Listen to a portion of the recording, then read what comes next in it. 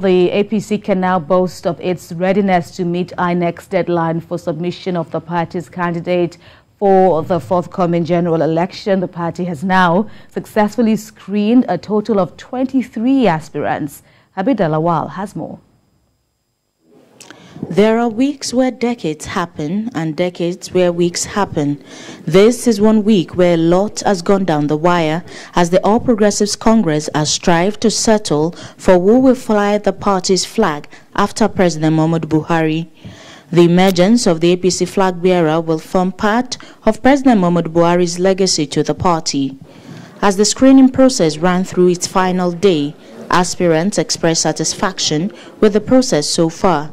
Many of them are full of high hopes on what they have in store. It's quite rigorous, and the checklist is very good, at least to be able to get to know the aspirants in totality and also get their idea of how they are going to run the affairs of the country so that we can further impact much more positively and take the country from the present level to the next level. So it's a good thing, and of course the area of politicians that I've seen there. President of the Senate today, I've worked very closely with Mr. President Muhammadu Buhari in my capacity as Senate leader, in my capacity as President of the Senate. I know the issues of development. I know where we have recorded so much successes. I know where we need to rework, retool, and rekit our systems and strategies and operations. And by the grace of God, if I'm given the opportunity, Nigeria will experience improved education, improved security, improved economy.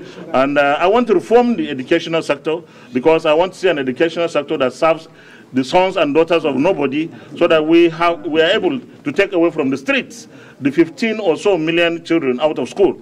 I think our meeting with Mr. President is to further reassure we, the aspirants, the governors, the party members, and Nigerians that the best candidate will emerge, who will beat any other candidate of any other political parties that will contest with us in the 2023.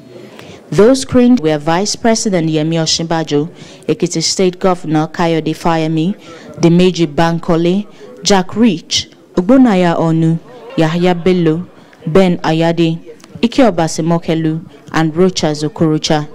As the APC conclude its screening process, one thing is clear. President Muhammadu Buhari and the APC governors will determine who the party's flag bearer will be. Habib Lawal, TVC News, Abuja.